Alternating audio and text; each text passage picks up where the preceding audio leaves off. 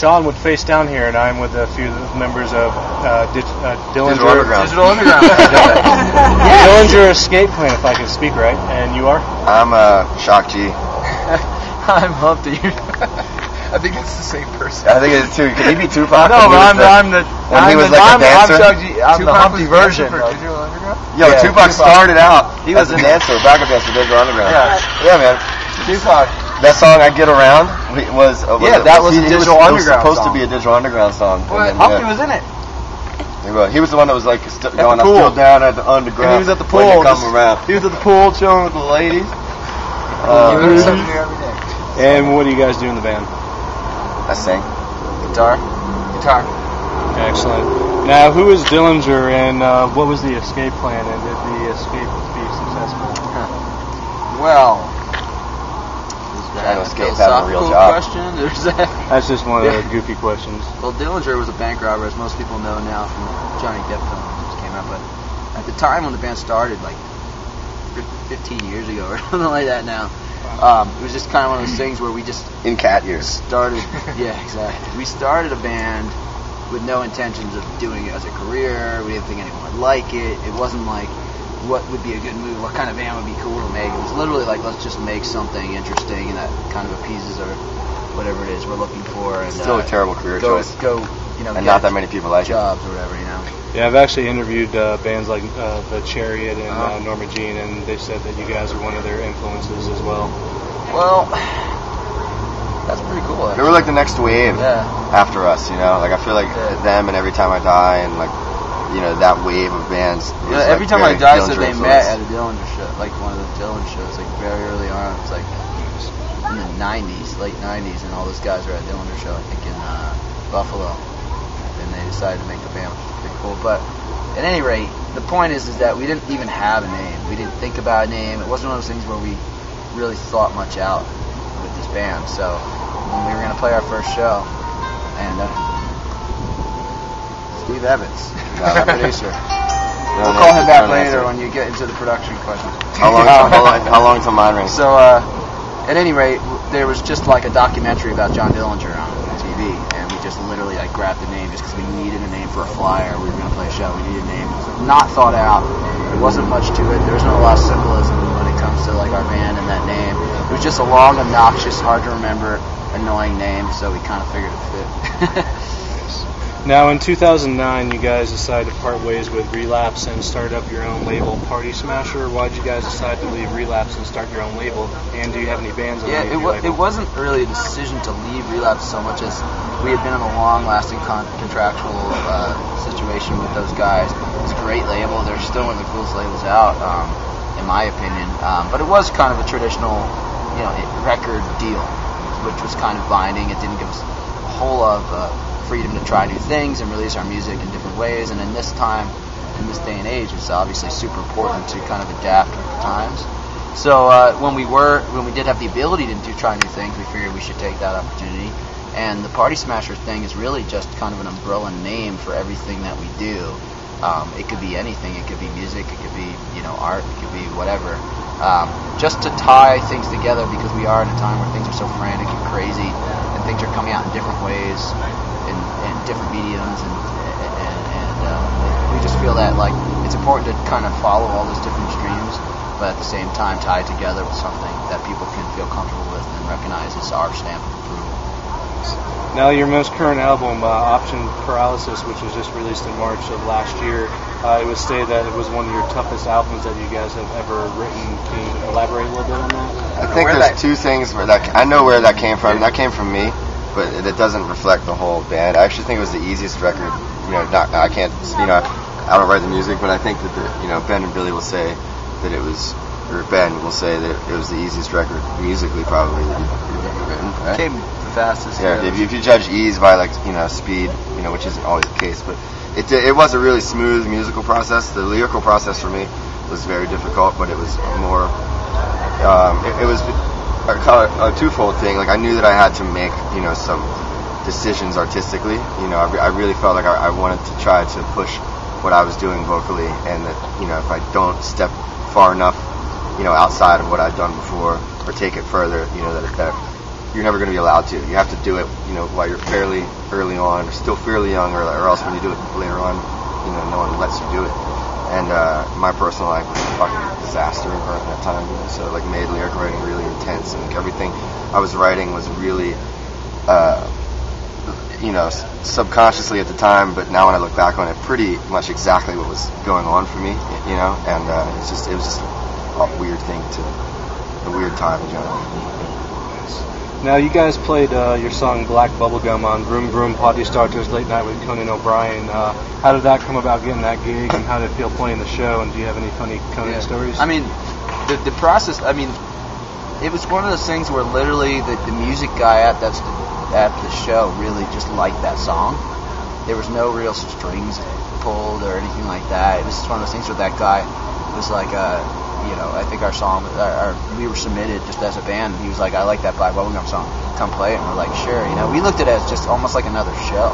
It was weird. It was like, okay, we're going to play a show. And there was a small room of people watching, and they pretty much were like, do your thing, as long as nobody gets hurt, it'll be rad if you guys just put on a show. And we just played the song, and then later it kind of hit us. It was like, for me, I was like, played it, whatever, went backstage. I was like, I'm going to go eat now, Yeah. And then I realized it hit me later that, we just played in just 5 minutes in front of more people, probably in reality than we ever played combined in our whole career. If you combine every show, we'd probably just play in front of more people watching that, and that was kind of surreal.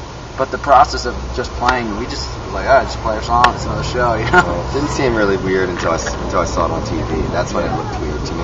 Being there didn't feel that strange. Conan was super cool. Max Weinberg was super, super cool. So it was a really smooth process, honestly. You don't really know what's happening until they just come in the room and you got to go in 1 minute.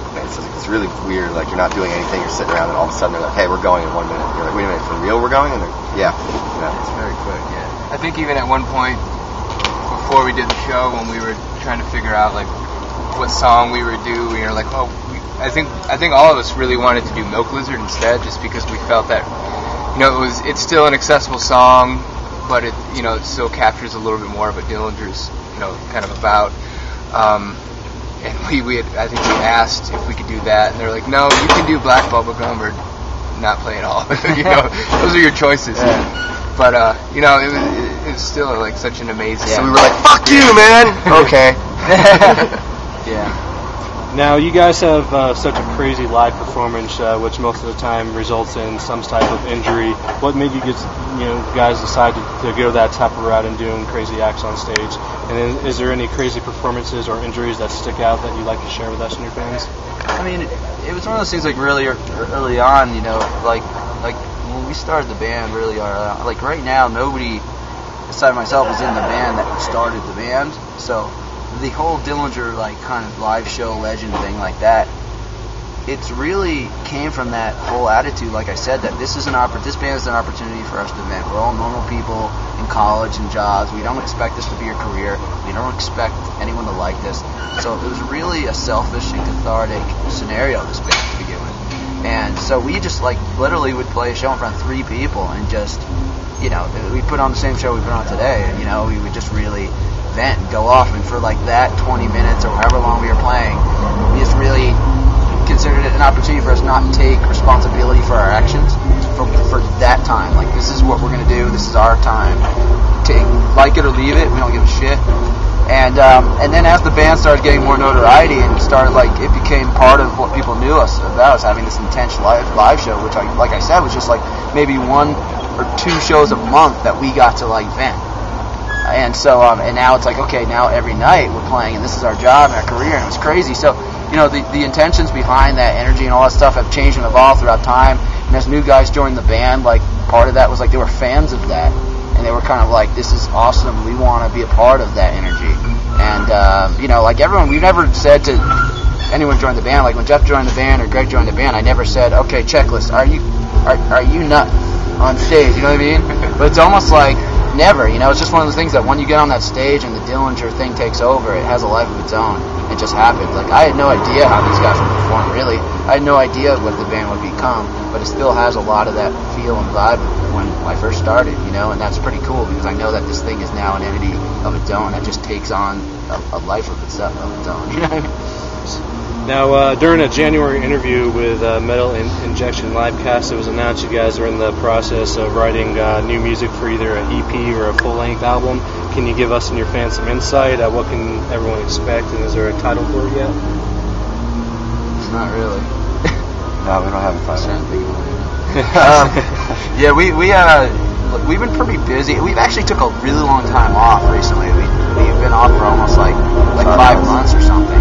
And we haven't really spent a lot of time together thinking about this stuff. But now that we're on tour, we're playing these shows, and they're going so well, we definitely, and I think we all have ideas in our heads and stuff like that. So we haven't really melded it into anything concrete, but I have a feeling that it's going to move fairly quickly when we get home. Now, how was it performing with 9 Inch Nails during the Soundwave Festival back in 09 on the song Wish? Fucking drag. Really? You know, another day in the office, you know? That was so fucking shitty being in That that. sucked, man. But, you know, you gotta make a dollar. It's like bringing work home with you. You know, Yeah. it's like No, we're already done. We're done playing. All right, Trent. Cool, we'll come up and sing with your little band of fucking misfits. You know, little I think if they stuck with it, they could Bunch of have made it. startups. I think Nine Inch Nails, if they had stuck with it, they would have made it pretty big. And that's why we wanted to, you know, help them out. It was just We weird really like to be on to help stage that. with a band that there were only like 7 people in the crowd. It was Yeah. weird because they used to be this big band, and it was kind of sad to like watch, you know, I mean, what could have been, you know, Yeah. and all that could have been. yeah. No, it was rad. It's insane. You know what? It's one of those things where like it's happened to like 4 or 5 times now, and I really don't remember a single one of them because at every time it was insane, you know. And like, I mean, those are the best kinds of performances, the kinds you don't remember, but they were really like, I don't remember it because of how fucking rad it was. Not because you were like so in the moment, it was like the show was so crazy, but because it was so surreal. And it makes me happy that things like YouTube exist, because my memory of every time we play with Nine Inch Nails, my memory of those shows is the YouTube video. Because now I can watch it and be like, oh yeah, that looked cool, like, oh, we did that, oh, okay, you know. And I don't remember any of it, so. It's slowly becoming every show except for him now. YouTube is pretty much going to be the memory. I think so. But, yeah, obviously, you know, we've had the opportunity to work with 2 artists that pretty much encompass everything that I think an artist should be in this day and age, and that's like Mike Patton and Trent Reznor in that way, and couldn't have asked for a better scenario, you know, really. We got 2 more questions. One's a goofy one, and then just one's a basic one. But when the world is taken over by zombies, what are your guys' Maris? Maris, the gay zombies? Where's that guy? Where's that guy? Yeah, he actually just killed The Maris alarm just went off. He's going to be here in like 3 seconds. During the day. Is that true? School driver? I hope not. I know for a fact What would that happen if the world became over by I zombies? pretty much know that fact that 3 dudes sitting right here will survive. I'd be one of the last motherfuckers to live. Yeah, there's I'd no be way. I've seen enough zombie movies to know how to He knows all survive. the tricks. And I know just to hang out with him that happened. Alright, and last but not least, what does the future hold for you guys? We know that you got that new album in the works there, and any more videos, side projects, tours, what can your fans expect? There's a couple, I think there's probably 1 or 2 more videos coming out. Just a bunch of people are working on stuff, and we just kind of like, go for it, man. We're stoked to do a video, you know? So we have some cool people working on some ideas. We'd always... Oh! That coffee. We got a tour in the UK coming up. We got in a couple months. Yeah. And then later, a little further down the road, we're doing Soundwave again in 2012. I think so, and then we're also Are we allowed to working say on another U.S. headline. Like we really haven't done a real proper Dillinger headline tour yet on this record cycle. So after all this, and then we're in the fall, we're gonna come back and hit Everywhere under the sun. we can, and yeah, Excellent. Cool. If you guys have not checked out Dillinger Escape Plan, you definitely need to do it. These guys are fucking crazy. Face Down is out. Thank you, man. Thanks, man.